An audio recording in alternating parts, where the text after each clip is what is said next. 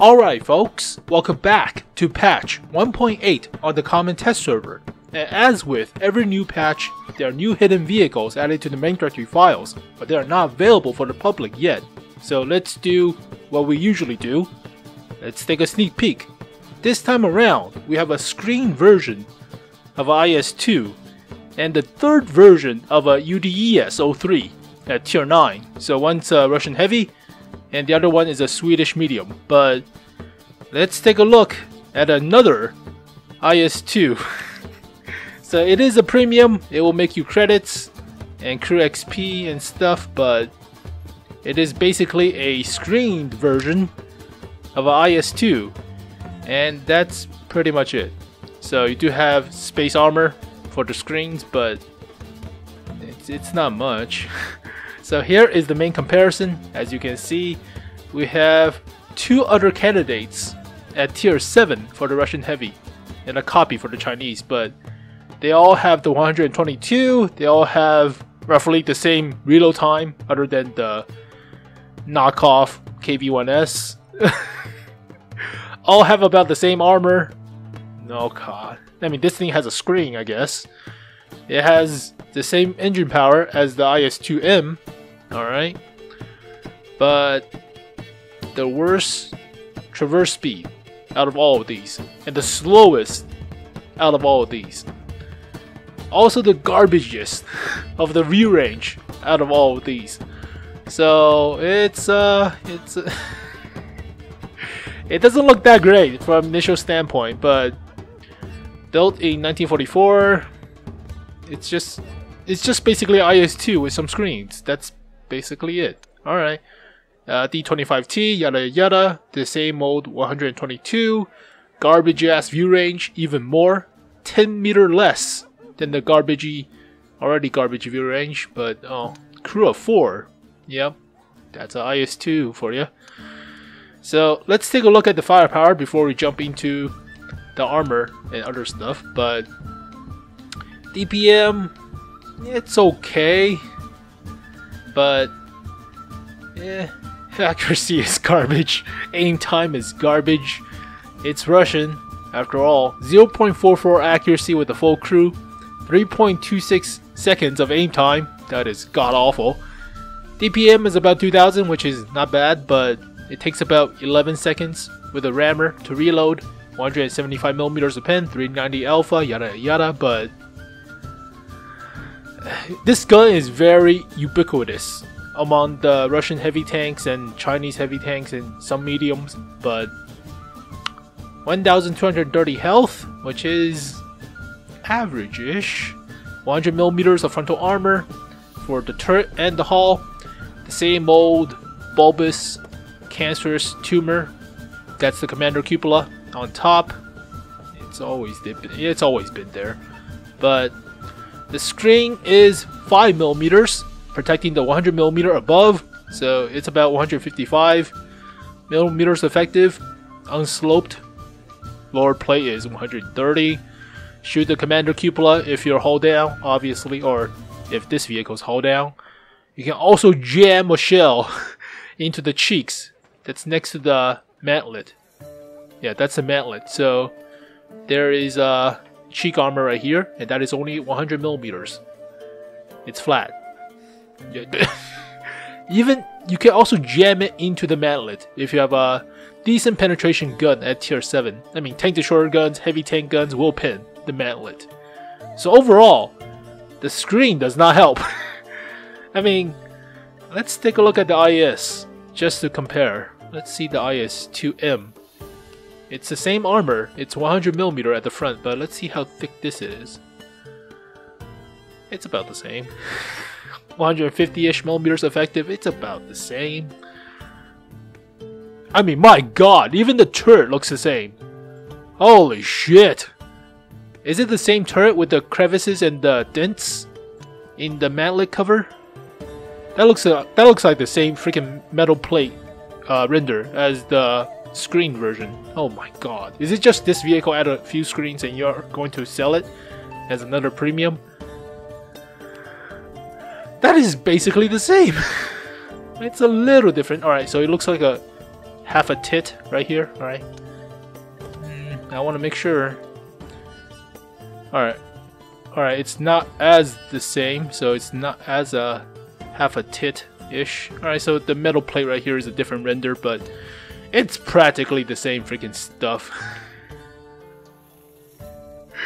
Alright, I mean, I'll give you that. It's a different metal, but it's a different bent in the metal, but you know, the armor is practically the same. 150 millimeters effective. Nah, no. It's not good. For tier 7 heavy, usually you want to go around 170-ish to about 200 millimeters. I mean, 200 millimeters is also like tier 8, but still, you'll get pinned in the lower plate. Lower plate is huge. Commander cupola is huge. You'll be pinned in the cheeks of your turret, as well as the gun sights for the gunner. So, alright, side armor. Side armor is 90 with 5 millimeters of screens or 20 millimeter of tracks. So, same old, same old. You could side scrape, and this will throw a few shots, but don't rely on it. There are creases in the weld, so there are weak spots among the ridges between the different plates. Yeah, it's an IS-2 basically. Armor-wise, you have the IS-2 armor. Yeah, that's basically it. I mean, IS-2 for the Russians. The IS-1 with the IS-2 turret, that's a normal default. Can preview? I want to preview this thing. So this thing has a little bit thicker front to upper plate. Let me change the gun out. And here we go. It's a 120, right? 120. It's better slope at a few creases. So if you hit here, it might throw a few shots, but obviously you could jam one into the driver hatch, also the lower plate, and the metal plate is not as dented. The IS is not known for armor. If you're playing in a tier 9 match with a tier 7 heavy tank, the most you could do with the IS is go wolf packing with mediums and try to take a few side shots into larger heavies, like flank around and shoot them in the sides or rear. But this thing is slower. So mobility wise, it's 12.91 horsepower per ton ratio, but the top speed is only 30. Reverse of 14 kilometers per hour. Traverse about 33 degrees per second. Weighs about 47 tons. So it's a lot slower than the conventional ISs or IS-2s. It's a heavy tank, no concealment, and view range is 10 meters less than even the garbage that's amongst all Russian heavy tanks. So comparison wise, about the same DPM because same reload time, but this thing turns slower for the gun moving up and down. For the turret, where's the turret traverse speed? Gun traverse speed. There should be like gun traverse speed, turret traverse speed, and hull traverse speed. Traverse limits. Maybe that's the turret traverse speed, but that sucks. Alright, that sucks for the turret traverse speed. Hull traverse speed, the slowest. Top speed, the slowest. Horsepower per ton ratio is slightly better than the IS-2M and better than the IS-2 for the Chinese, but not by much. I mean, it's no KV-122 and no IS in terms of horsepower per ton ratio, so this thing will feel sluggish compared to the other ones. I don't know the terrain resistance, so let's see if we can find out what the terrain resistance is, but I doubt it. Yeah, I doubt it. I cannot find out what that is. So, based on the on-paper stats, the same old garbage accuracy, same old. It's even longer than the IS-2M and the IS KV-122 in terms of aim time. It does have 25 degrees of elevation. It's not gonna do much. Oh my god, this thing is just ugh.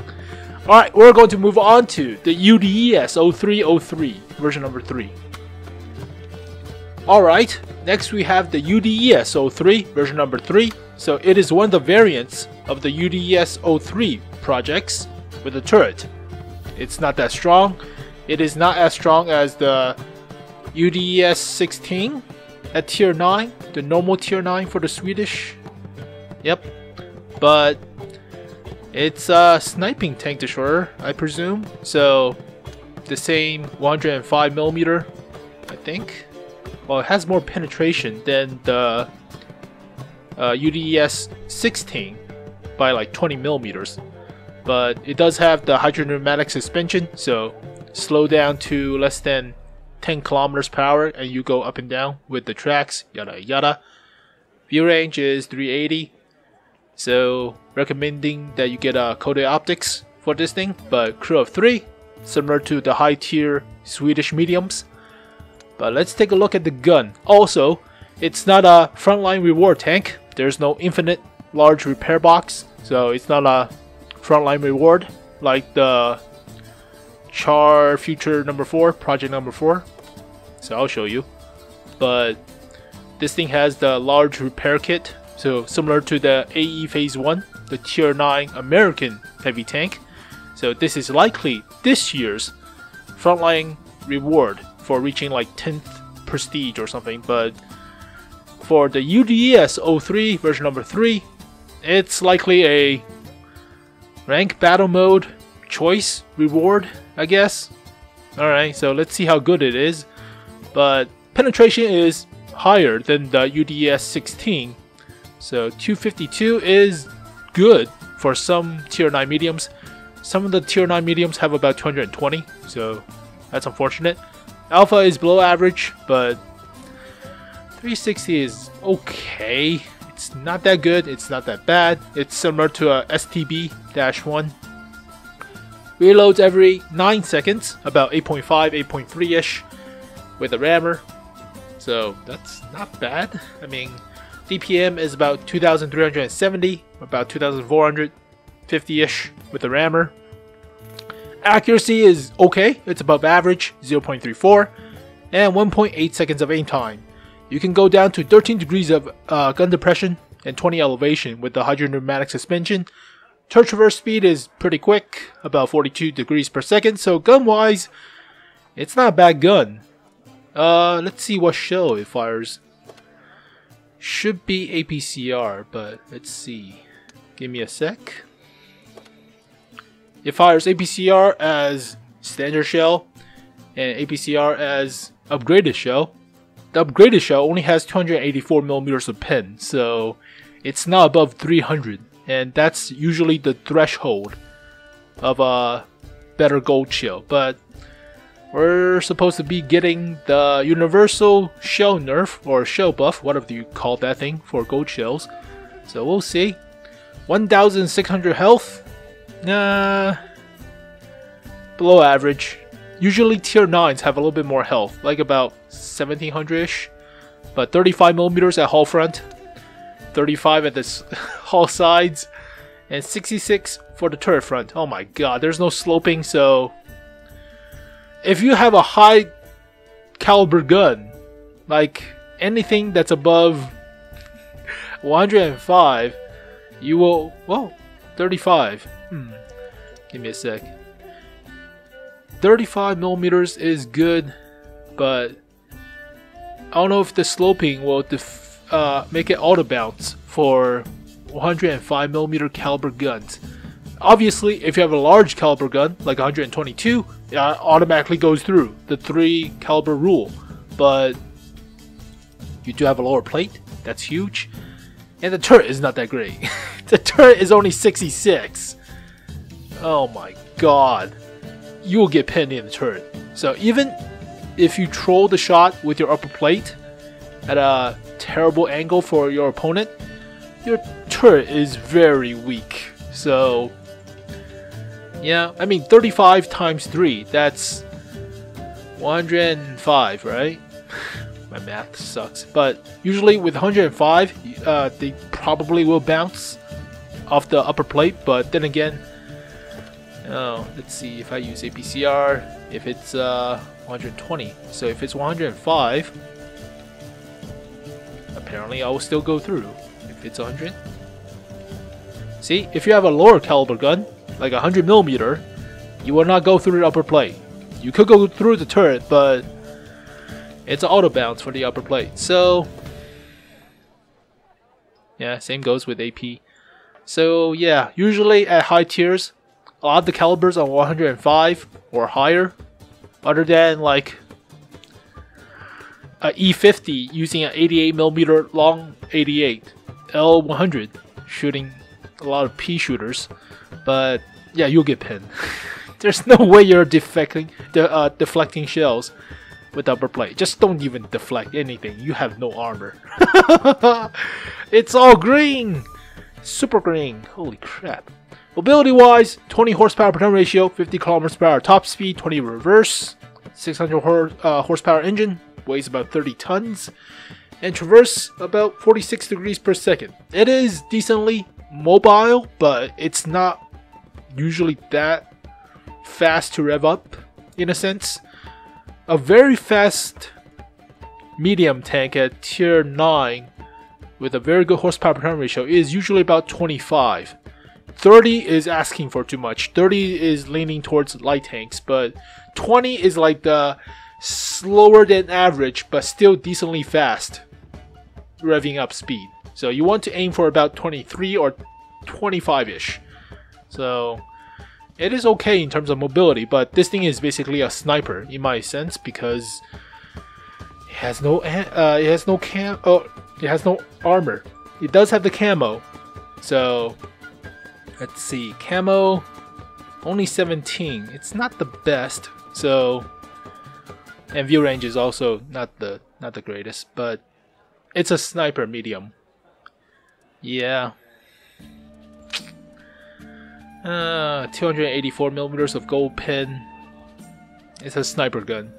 I wouldn't play this thing as a frontline assault-ish of a medium as the UDES-16 because UDES-16 has turret armor and has decently upper plate armor because of the sloping on both the turret and the upper plate. This thing doesn't have armor or sloping, so if you get artilleried, it's likely going to deal a lot of damage to your engine deck and knock out a lot of stuff. So it has below average health, and DPM wise it's still the best DPM, so I would play this thing as a sniper. But the alpha also kind of sucks, so yeah. I mean, horsepower is actually lower than the normal tier 9. Top speed is the same, traverse slower. Accuracy is a little bit better, aim time is a lot better. Slightly better gun depression, better traverse speed, and reloads faster but less alpha. Okay, less view range, better camo. So yeah, you play this thing as a sniper with camo. So yeah, the turret is so big and on slope. So here is my UDES-16. So I'll show you the sloping of the turret, but it is really good at deflecting shells when played properly. I mean, the armor is not that thick, of course, but if you angle it well and with the gun depression, obviously it's a highly sloped auto bounce zone, and you will not really expose the lower plate. So yeah, this thing is more of a sniping medium tank at tier 9. Alright, how would I rate the IS-2S or screened? I'll probably rate that thing as a 6 out of 10? 6.5 out of 10? I mean, there are so many premium tier 7 premiums for the Russian heavies. Did I just say premium twice? Whatever. But this thing is so bland. It's just like IS-2M with screens. It's slower than the IS-2M. It's the slowest with 30 kilometers per hour top speed, so this thing is actually like a 6 out of 10 for me. Maybe a 5 out of 10. Maybe you would actually like to play with the KV-122 than with this thing, because it's so slow without armor. So this is like a 5 out of 10. And as for the UDES-03 version number 3, I like sniping tanks, but let's compare this. I have the Leopard prototype, and I love the Leopard prototype if you play that tank well. It's a very good sniper. It deals a lot of alpha. But let me configure all the stuff. Go back to normal cruise and take away all the equipments. But the Leopard prototype has like more view range, right? 400 meters of view range. Yep. A lot better penetration, a lot better alpha. DPM is also a lot better. Gun depression also not as good, but aim time is the same. Accuracy is a lot better on the Leopard prototype. I mean, these two vehicles basically have no armor, so I mean, you do have the sloping of the upper plate on the UDES, but you have a large ass turret, and you'll get pinned in the turret. So top speed, yeah, it's a lot better on the Leopard. About the same horsepower per ton ratio. It weighs a little bit better on the Leopard, so technically you can ram a little bit better, but ugh. And more view range. Camo is not as good, so I still would prefer to use the Leopard prototype, just because how much more DPM, how much better the penetration is, better the accuracy, better the alpha. You have all the good stuff of a sniping tank without the camo compared to the UDES. But if you have like a good accurate gun, you don't need to be that close to utilize the camo. You can just be right outside of their view range, just behind the draw distance circle, and just snipe from across the map. So this thing is like a 7 out of 10. I would prefer to play with the UDES 16, which I already have. I already unlocked the tier 10, but this thing is not a combat medium tank like the higher tier UDES is. So it's like the tier 8, where it doesn't have the camo, or it doesn't have the armor, but it has to utilize the camo to the sniping potential of these medium tank. So it's like the UDES 14 in a sense. Where the hell is that thing? 14/5. So it's like this thing, because the turret is so huge.